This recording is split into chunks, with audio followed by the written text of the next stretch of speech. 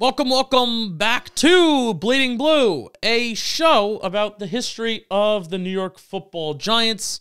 My name is Justin Pennick, alongside one of my best friends in the entire world. Big world. Big world. Small world. Small world after all. My friend, Nikki Snacks. Feel good? No? Yeah. You do? Feel great. You didn't have any Pinot today. Nope. Not drinking. First Sunday in, I don't know, since Vietnam.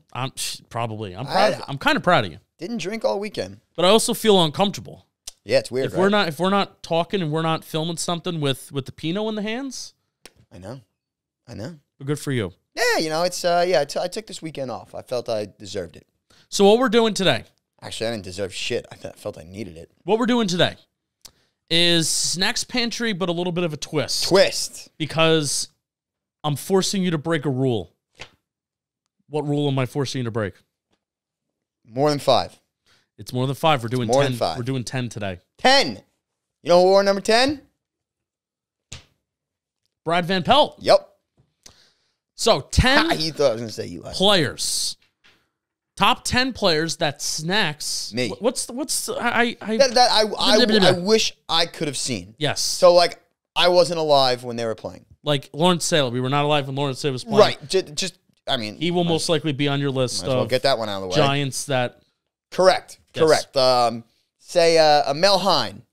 Like somebody like that we wish we could have seen. There you go. So that is going to be the list that I wanted to see. So he's got to get in my head. He knows what kind of football I like, so I'm assuming this should be pretty easy. Well, maybe not. I just forgot when I left off. Motherfucker. I'll get to him. It's okay. He's going to be an honorable mention. One. What? Oh, One. fuck, yeah. 2. Yep, there we go. Here we go. 2. Let's start it right. Okay. All right. First player. Yep. Y.A. Tittle. Wow. Right off the rip. Number 6, Y.A. Tittle. So Y.A. Tittle was the 6th pick in the first round. Funny, people don't realize he only played for the Giants for 4 seasons. And it was his last 4 seasons. And it was his last 4 seasons, but he's remembered as a Giant. Yes. He was the MVP in 1963, and it's pretty funny to me. So he had a 55.5 career completion percentage. What was it with the Giants? It was It was more. Yeah, it was. What was it? Shit. He was it was like shit. scary. I damn it. You look at one of his years. I broke it down on Pro Football Focus with just the Pro Football Reference. Pro Football Reference with just the 4 years, and it was, I think it was 60. I want to say 61. Yeah, off the top of my head. It was something like that. Where you look at some of his years with the Giants. There were 2 years in particular where you look at the basic stat line, and it's like, this is a decent line for like a quarterback today, right, including the completion rate, which I always talk. We talked about with like Aaron Thomas in the trailer. Yes, that Aaron Thomas, all these guys had like low catch rates, but their yards per reception was insanely high, and that's just how the game went. But Y.A. Tittle doesn't get enough. And I get it, played in the 60s before the pre-Super Bowl era, but doesn't get enough respect when we talk about like the greatest quarterbacks of all time. Everybody likes to talk about Sims and Eli. Y.A. Tittle, I don't think, doesn't get enough respect for the type of quarterback that he was for the Giants, short amount of time during the years that he was here. He also made championship games, never won a championship. No, I don't think he did. He did not. I don't think he did. He did not. And it's funny because if you go to his Pro Football Reference page and you look at his touchdown numbers, you go down, it's like 12, 13, 12, 10. And then with the Giants, 19, boom. It's like 36. Then you go to the Giants, like 36, 35, 32. So and they were clowned on. They traded for him. Yes. They were clowned on for the Giants for trading for him, and they showed everyone else. Yeah, pretty wild. So Y.A. Tittle is number 6. I'm going to get another old E out of the way. Okay. Emily Tennell. Wow. I told you there was 2 oldies on this list, and you got both of them. Oh, you're going to miss an oldie? Uh-huh. And people are going to get... No, wait a minute. No. I lied. There is another one. Okay. There is another one. Right, Emily Tennell. Emily Tennell, correct. He was undrafted, as we all know, because he was the first black player in New York Giants history. Yeah. First also served in the military. Yes. So what I found interesting about him, and he played with the Giants from 1948 to 1958, why he was so interesting to me, other than having 80 career interceptions, which is a great number for a 10-year career, he had 2,209 punt return yards. Yeah. He was a great punt returner. Have we ever seen a good punt returner on the Giants? Like Ron Dixon was an electric kick returner. Hickson had his moments in the kick returning prowess, but punt returner, off the top of my head, that I've seen in my lifetime, no. I mean, maybe Sehorn, but that's what ruined Sehorn's career. And Emlyn Tennell was a master of his craft in the punt return game. So I thought that was very, very interesting. I think just the aura and the history of Emlyn Tennell in all totality is something that I would have loved to see back in the 40s and 50s. So Emlyn Tennell, number 10. He is second most all-time in interceptions. Wow. Yeah, I was going to say 80 in 10 years, 79 in 10 years And is it a sucks lot. because number one has 81. Oh, Emlyn, you couldn't play one more year? How many touchdowns does he have? 10 touchdowns in his Giants career and his NFL career. There is a player on this list that their touchdowns really stuck out to me. But go ahead. Really? Yes. I don't know if just go ahead. Keep I guessing. kind of want to do one day. Maybe we can even, if the more that we do this, let's do a biography on Emlyn Tennell. A biography. A whole biography. I like that. I think he deserves it. We'll talk with people. He's the player that fascinates me the most in Giants history. Yeah. Yeah, he's a very fascinating figure, and we spent a little time talking about him last offseason. Yeah. But maybe more in depth, we should do it. I want to make like a 30, 40-minute biography. Yeah, that's very cool. Emlyn Tennell There has deserves to be like NFL historians that would love to do that. Oh, I'm sure. Emlyn Tennell, are you kidding me? The first athlete, just being, it's like Jackie Robinson. Yeah. In a sense that he was in all of MLB. I get that. But Jackie Robinson, the Brooklyn Dodgers and the New York area, New York Giants, New Jersey Giants, first African-American to play for them. The history writes itself. Damn good. And he was damn good. Phenomenal, yes. Yeah. Phenomenal. So history writes itself. I think that's a great idea. Emlyn Tennell, number 10. Speaking of special teams, Sean Landeta. Wow. No. He let me wear. I just wanted to bring it that he let me wear his Super Bowl rings. Yes, and Sean Landeta. Yes, I don't have any other special teamers on here. I don't really care. Yeah, I don't care about punting. I just wanted to mention that he let me wear his Super Bowl. No, it's good. It's a good little tidbit. Stephen Baker, the touchdown maker. Wow, you did get it. Mm-hmm. Fuck. There's a personal story that I have with Stephen Baker. He, first of all, awesome nickname. That's amazing. Nickname. Made a video on him during COVID, yes, like Stephen Baker, the touchdown maker, and like a video about his career. He has an interesting backstory as well. He's very interactive with the fans on Facebook, which is cool. You can just like email him and Facebook message him. He'll like answer. Yeah. He signed. My father has remember the Giants jacket you were wearing the first episode last year? Yes. My father's a very similar kind of jacket, and Stephen Baker signed the back of that jacket. Does it have touchdown maker on it? I bet you it does. My father also loves that nickname. That's awesome. So I'm really stunned you got this one. It was between him or McConkey. I want to throw that out there. But Stephen Baker drafted round 3, pick 83. He only had a 5-year career from 87 to 92. Really? Yes. That really stunned me. He had 2,587 yards receiving. He had 141 receiving yards, 21 touchdowns. I don't know where he gets the touchdown maker from because 21 in 5 years doesn't really seem like a whole lot. But anyway. I noticed that too, looking at his Pro Football Anyway. He did have a touchdown in a Super Bowl. Yes, he did. And a very legendary one. Yeah. And that was, so he is the Super Bowl champion. And the other thing about him, I hope this is right because if not, it takes away a lot of the luster of why I wanted to watch him. Mm-hmm. He was 5'8". I think that is true. I remember meeting him and he was a small man. He's the size of me. Yeah. I'm 5'8". Yeah. That's like watching me going out on the NFL field catching touchdowns. Giants had some small receivers. McConkey wasn't that big was 5'10". Yeah. McConkey was a small dude, and that's why it was a toss-up. But Stephen Baker, the touchdown maker, his nickname, awesome. And then being that much of a midget at the NFL wide receiver position is pretty awesome and being effective at it. So his numbers weren't outstanding, but he was a key part of a Giants Super Bowl win. So Stephen Baker, the touchdown maker, number 8. All right, we have 3 guys so far. Give me the guys in the rankings that I have so far. Yes, so you have Y.A. Tittle at 6, Mm-hmm. Stephen Baker, the touchdown maker, at 8, and Emlyn Tennell at 10. All right, so I got some of the back half guys. Yeah. Let me get rid of Stephen Baker. I hope I didn't just get rid of somebody that is important on my list. Gary Reasons. That's not a bad guess. Thought about Gary Reasons, but ultimately decided not to put him on the list. And you may argue with me when you hear the other ones, but it's my fucking list. So It's not wrong. no, it's not. Gary Reason's the hit against Denver. Mm-hmm. I think they actually played Denver during the regular season of the 86 season. And I think it was that game, and it was snowing. Yes. Goal line. And, I mean, if you want to talk about quintessential, like, oh, shit, that doesn't look good, CTE football, but classic football. Classic football. Like that Gary Reason's just jumping up while the running back is jumping up at the goal line. Just awesome. Just boom. I mean, just a brick wall. It's just such a phenomenal highlighted play that you probably just saw. And John Madden goes bananas over it too. Yeah. And that's what really tops it is, this is football. That's football. Yeah. He drops a line and like that. another, it's a great name, Gary Reasons. Yes. Football name. A lot of reasons why you should like Gary. Brad Van Pelt.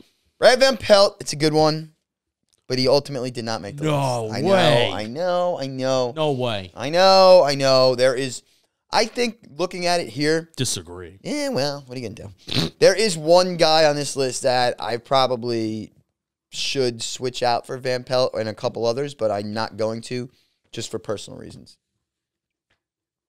It's a good guess. All right, let's go back to oldies. Okay. You got one more oldie.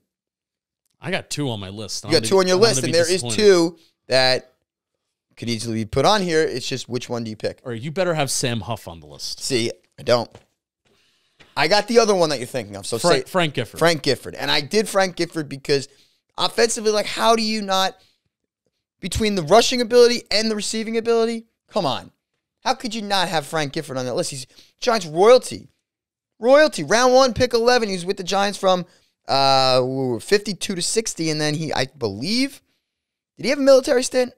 I believe he also did as well. He did, because then he came back to the Giants in 62 and played for another 3 years.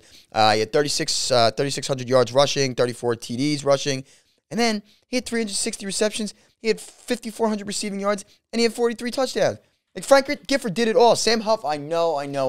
Some people also say that he changed the game, too. I You know how they say I LT know. changed the game? Sam Huff also changed the game, the way that he played linebacker. I couldn't agree more, but I went offense. Because I have a lot of defense on this list.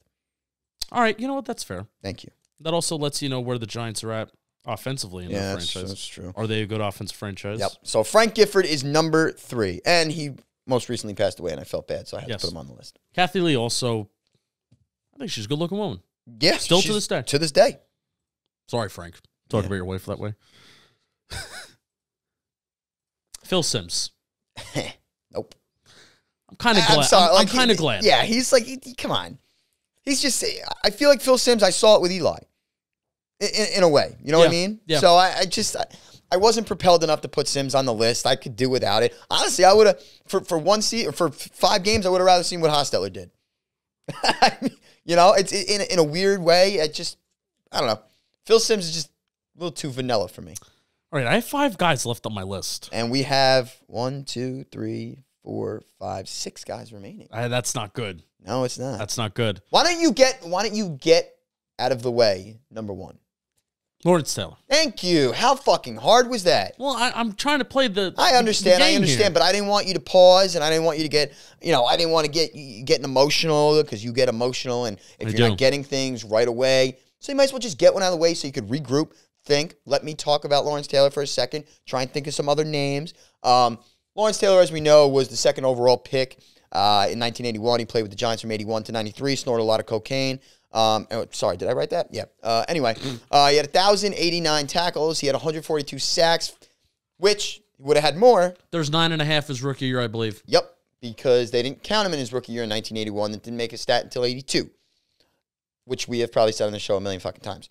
Shit, this episode, I am using that F word a lot. Anyway, remarkable 54 forced fumbles. I mean, every time he hit a quarterback, it's impossible that they didn't fumble the ball to begin with. 54 forced fumbles to me in 12 years seems like an astronomical amount. Maybe I'm off and don't have other numbers in front of me, but just watch. The guy's a freak of nature. He's the best football player ever, arguably. Yeah. Overall player, yes. I mean, Tom Brady, whatever. Jerry Rice, whatever. I get it. He changed the game of football to what it is still played like today. Yep. where they emphasize the left tackle. It's arguably the second most position in professional sports. Well, at least in football. Yeah. Because of him and the way he ran off the edge. Speed at the linebacker position. Speed rushing the passer from the linebacker position. I'm not comparing Micah Parsons to Lawrence Taylor, but that type of player is what LT was. And we saw what Micah Parsons did in just his first year in the NFL. Yeah. And you're seeing how Micah Parsons... whatever the fuck's Cowboys. Who the hell is that? And you're seeing how Micah Parsons is kind of changing the way that maybe teams are evaluating their inside linebackers too now. Yeah. Where, Micah is a guy that can kind of come off the edge, and he can be a guy that can be in the middle and cover guys. So you're seeing the way that he's kind of changing things, but that's not even in, like...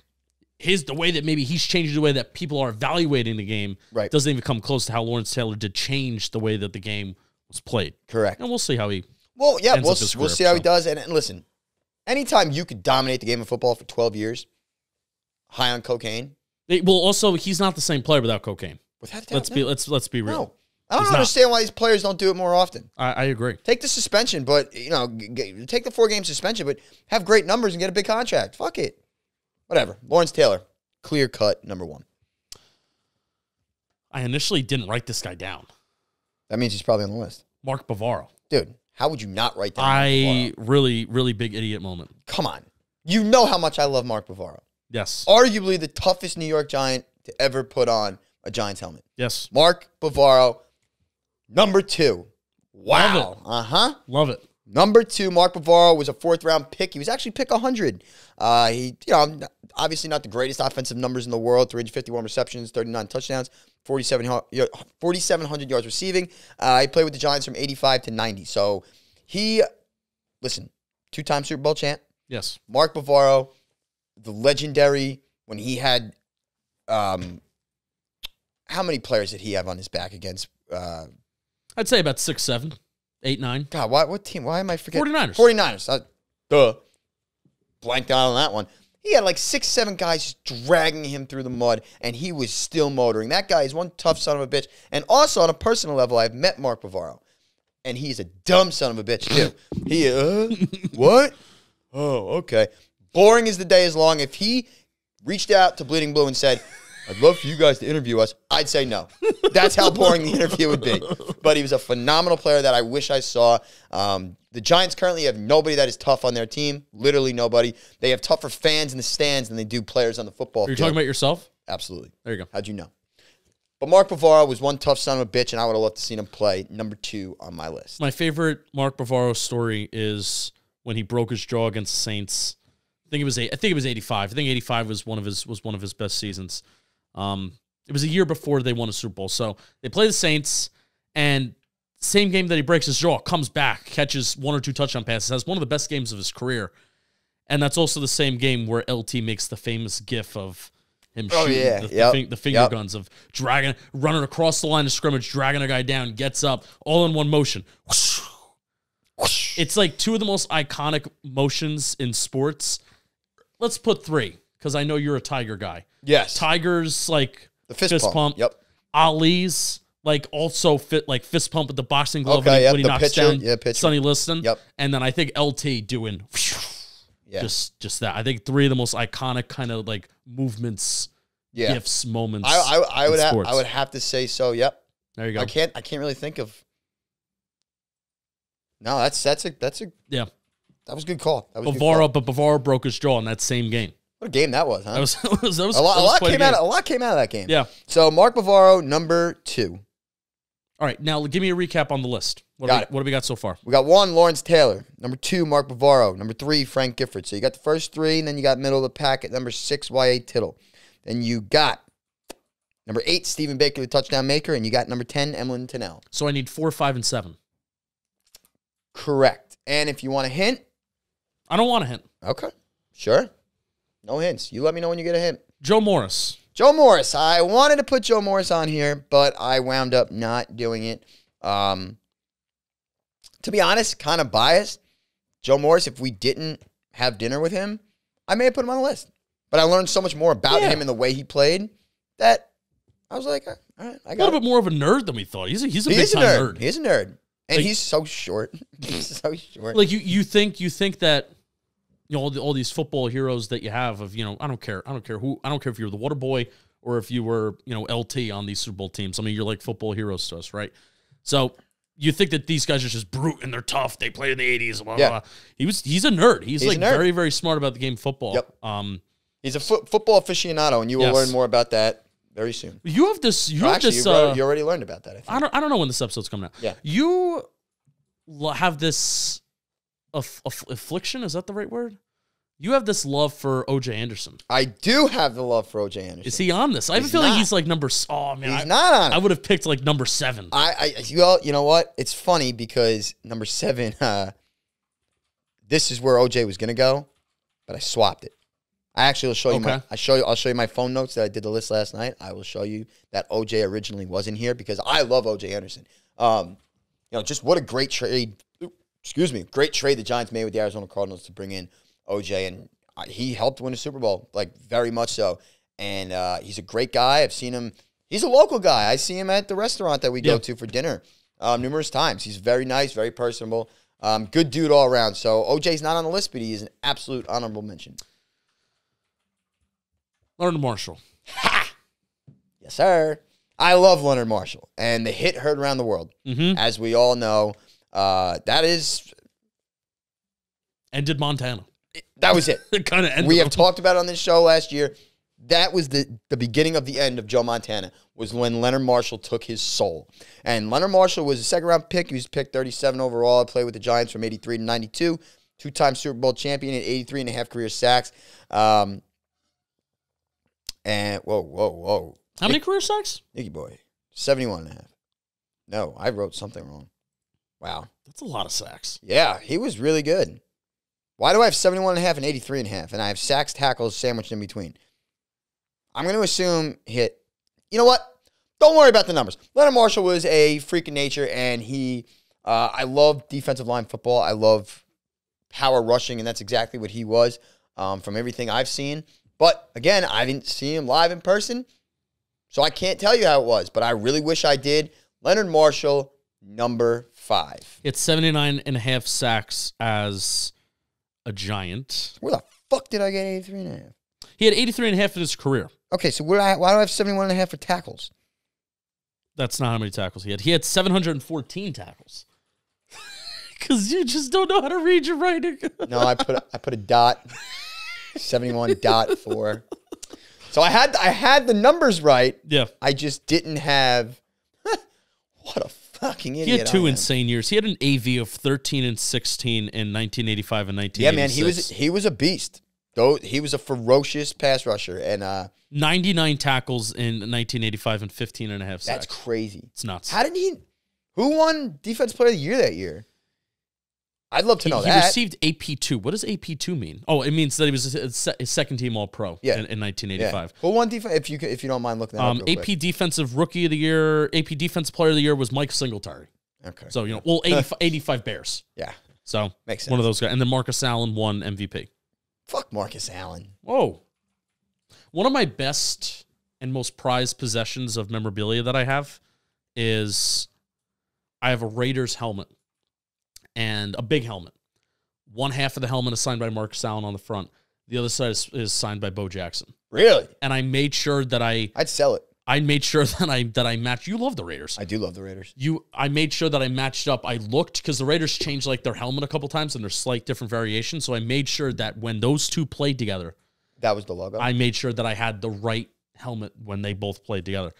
That's one of my most Bo Jackson, not an awesome NFL player, but those two on the same team at the same time. It's iconic. It's awesome. It's iconic. Yeah. And he's just one of the greatest athletes of all time. Very cool. And next week on Raiders History Today. Raiders History Today? It was a joke because we just spent a minute talking about the Raiders.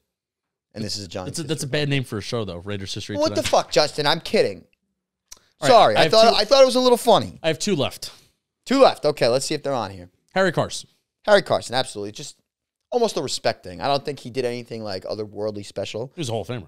He was a Hall of Famer, correct. But you don't see flashy highlighted plays of Harry Carson. You know what I mean? That's actually really a good point. Yeah, it's like, what was I missing? And that's kind of not what was I missing. I want to see the Hall of Fame player Harry Carson. Yeah. Because just seeing all of them together. Correct. including with Brad Van Pelt and Big Blue Wrecking Crew before, before Van Pelt retired. Correct. So. And Harry Carson was fourth round pick, 100. He was picked 105. He spent his 12-year career with the New York Giants, starting in 76 and finishing in 88. So he did miss out on Super Bowl 25, but we don't hold that against him. He had 19 sacks, he had 11 interceptions, and his long overdue induction into Canton was in 2006.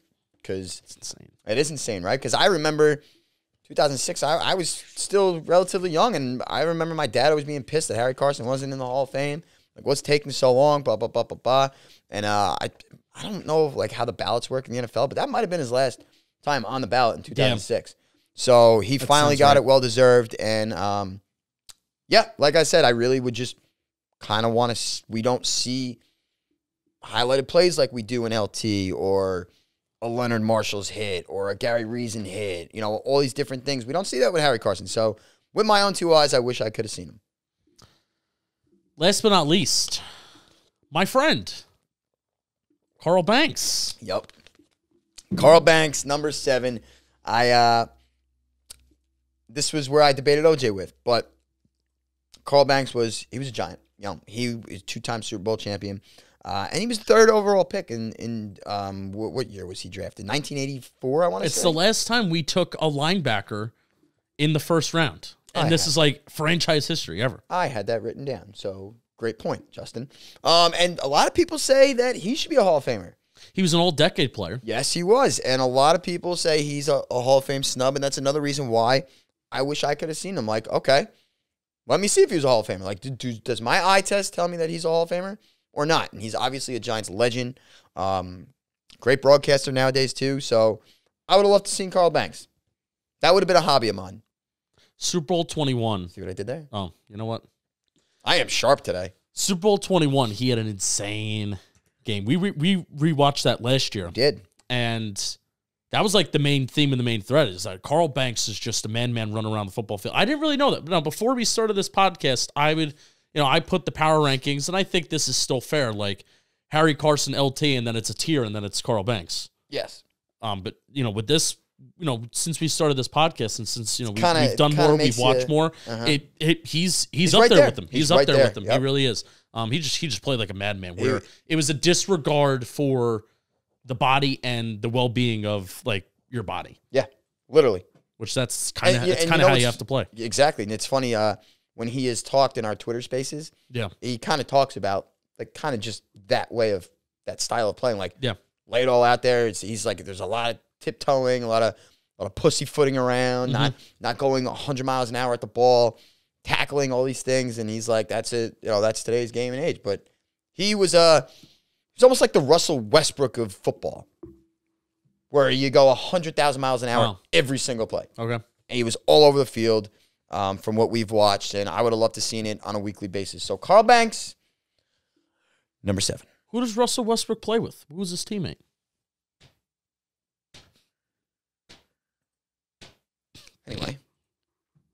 Anywho. Let's give a recap of the list. Let's do it. Number 1, Lawrence Taylor. Number 2, Mark Bavaro. Number 3, Frank Gifford. Number 4, Harry Carson. Number 5, Leonard Marshall. Number 6, Y.A. Tittle. Number 7, Carl Banks. Number 8, Stephen Baker, the touchdown maker. Number 9, so far inactive. Number 10, Emlyn Tunnell. Do you have any other thoughts? Do I have any other thoughts? Do you have any other thoughts to give before we wrap up? Well, you're missing number 9. I'm missing number 9? Yeah. We'll go quick. I'll give you a hint. Now I need the hint. Now you need the hint. Defense? Jim Burt. No. Secondary? No. D-line. Leonard Marshall. Jim Burt, not it. It's 80s. It has to be like 90s that I'm like forgetting. No. He was drafted in 1975. Man. Oh, this is going to hurt. This is really going to hurt. I can't get it. George Martin. Oh, fuck. I'm surprised you didn't get George Martin. No. I was like, I knew he was only with like maybe, he won 1 Super Bowl. He won 1 Super Bowl, yes. He was not there for Super Bowl 25. He was there when we destroyed the Denver Broncos. Anyway, George Martin, he was, I know we talked about this when we talked about Jesse Armstead, but he was round 11.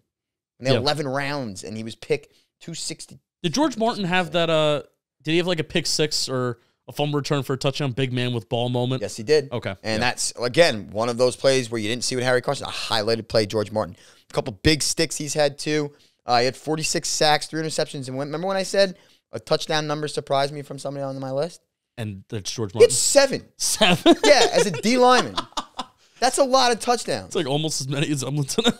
Literally.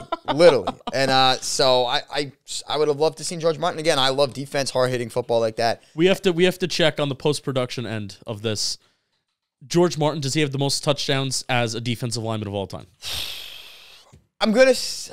Wow, I mean, 7's a lot. Yes, that's something that we have to see if we can look Michael up. Strahan maybe has 1. Yeah. 2, maybe? JPP has like 1 or 2. Yeah. And it's like, wow, that's like you made your plays. OC, I feel like he has like 1 or 2. 1 was against 49ers 05. Yeah. So yeah, it was like strip 7. Yeah. 7. And George Martin's not like, it's not like LT running down the field as an athlete. No. He's a big man. He's a huge man. So George Martin. I don't need to run down the list again. I just did that. Just add in number 9, George Martin. Beautiful. And yeah, I think, are there any omissions? Van Pelt, Sam Huff. Huff. Yeah. That's the big one. That's the big one. I know. And I knew I was going to get some flack for that. But guess what? I don't give a fuck. My list. That's what these blue eyes wanted to see. All right. That is a Bleeding Blue episode. Thank you so much for watching. Different little mixed up version of Snacks Pantry. I like those because they're quick hitting. Yes. They're quick hitting. One guy goes to the next. One guy goes to the next one. We're not spending too much time on a given topic. And I feel and overall, it's not going to really make you think that hard. You know what I mean? Because there's only a certain, I'd say maybe 15 guys that I would pick from. So lovely. All right. Keep on Bleeding Blue. We will see you next weekend, Snacks. Fuck Tiki Barber. Peace.